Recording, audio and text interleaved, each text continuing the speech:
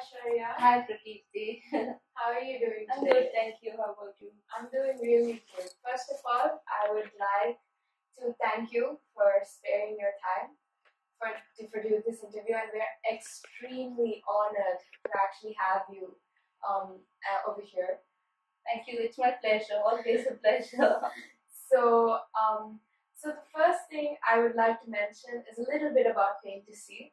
So I'm the founder and CEO of Paint2see Creations.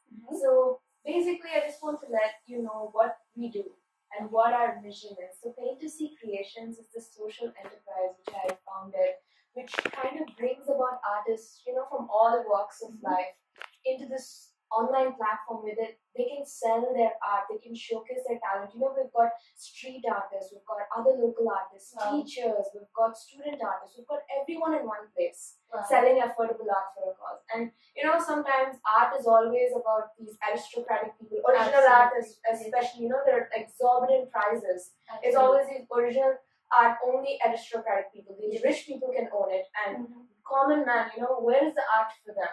And many artists' voices are not recognized.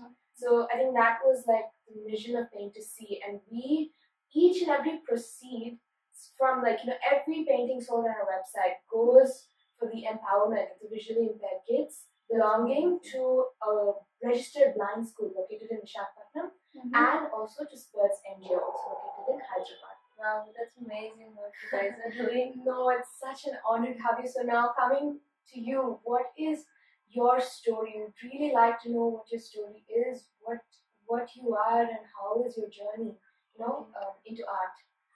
Well, I was sighted till 2008, so I used to do pencil sketches back then.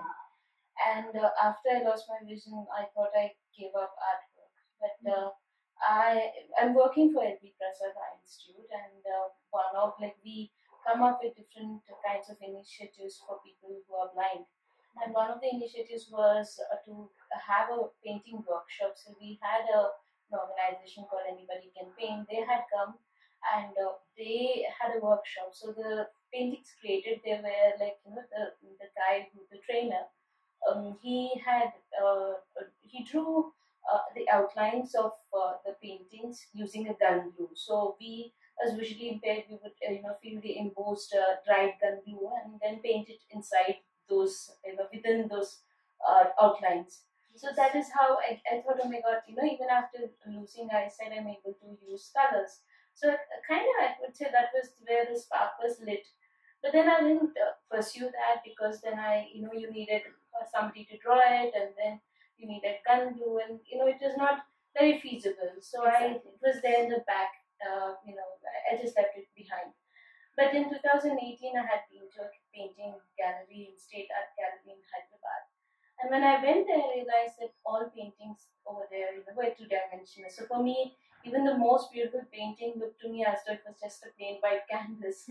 So that is when I thought of doing something for visually impaired. And from my experience, I've seen that painting is something they don't do. Like, there are very few painters across the world who do paint, but they use things like a walnut shell powder, or they mix it with color, and they use braille. But I wanted them to really enjoy painting, and then I started exploring different ideas. And then I thought of 3D painting. Why not? I do 3D painting, and that's how these paintings came out. It's amazing. I mean, this is like so in sync with what we were looking for.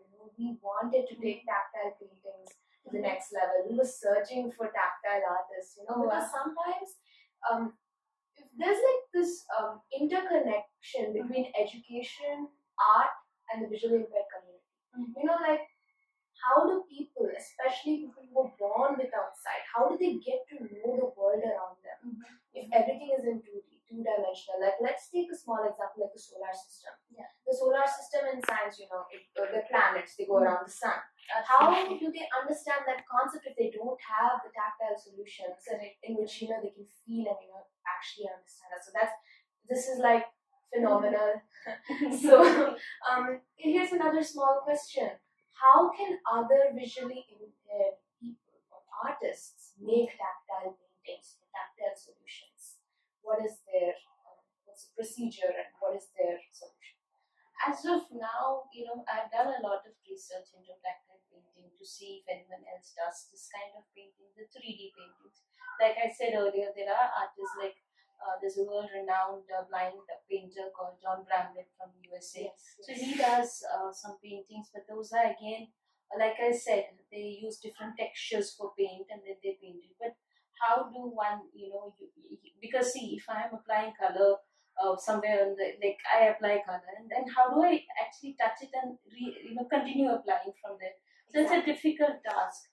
So from my experience, I mean I don't know, but I think this is the like these the tactile paintings I've done are like the 3D ones. So for others to learn this, I have a I keep doing workshops and I'm planning to do some more workshops in the future, and I want everybody to experience this. As of now, what I'm doing is, because the virtual community is so big, so I have this some social media where I keep posting tutorials on how to like simple lessons like how do you sort out colors, like as a blind person, how do you sort out colors, or how do you, if there's say there's sky and there's grass in the canvas in the background, how do you actually paint the differentiate between both the outlines, how would you paint? So these techniques I teach it in this groups and pages. So I'm hopefully thinking of doing some workshops and people will be able to participate in them. Absolutely, that is so critical for the people, if they have like a mentor like you, who's experienced in this whole field, to actually teach them how to do it. That would be absolutely wonderful. What is the story behind these paintings? And also, we would like to know the story behind you, and what's your inspiration, and what's the significance of art in your life? Well, I think for me, like back when I used to do pencil sketching, it was more like expressing myself, because it was a way where I could express my emotions, get it out. So that was always there, and I felt it is like when I paint, I feel like I'm out of the world. I forget everything at that particular moment. Absolutely. And I am engrossed in that. And the joy that I get is to find at the end of once I've done the pencil sketching, it was absolutely out of the world. But coming to the 3D, the tactile paintings, I think the inspiration is the want, the desire to make this available for people with vision impairment, because when it comes to academics, they're excelling, and athletics, they're excelling. But when it comes to art, especially painting, there's it almost seems like the doors are closed there, and not many people get to experience that. So it was a motivation that made me want to do this. And as for these paintings here, so on my paintings, the themes, I first think of them, okay, what do I want to paint now? How do I want to express it? So these paintings, I was thinking, somebody who was born blind, of course, those who are late blind, they would know how an underwater looks. So I was thinking, what about those who are, born blind? How will they, like, if I say tree, they'll be able to, because they must have touched how the tree is. Or a house or mountain, they would have experienced it somewhere. They would have climbed a mountain, or they would have touched the waters.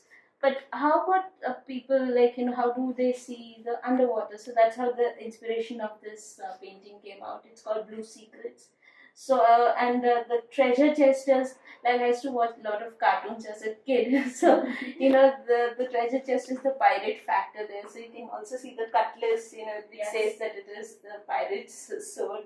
And coming to the other painting towards your side, that's called Luminous. And this painting is, I think it's my 5th painting, and I was just exploring trying out different backgrounds. Like I didn't want it like both these paintings, they have like 2 backgrounds. So like one is a plain background. For this, there's water and the seabed, and for the other one there's sky, sea, and I actually glued real sand there. So it is just my exploration, and I've never done a night painting.